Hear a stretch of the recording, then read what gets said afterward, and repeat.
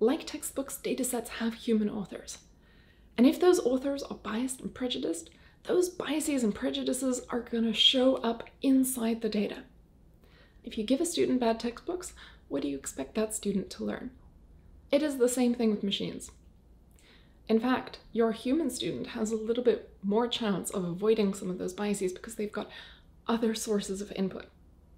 Their parents, their friends, and if those folks are a bit more open-minded, maybe they can overcome the textbook. But the poor machine student only has the textbook that you showed them, only the data. And if that data is horrid and filled with prejudices, you're going to get exactly the same behavior learned by the system. So if the authors are biased, you're going to have a problem.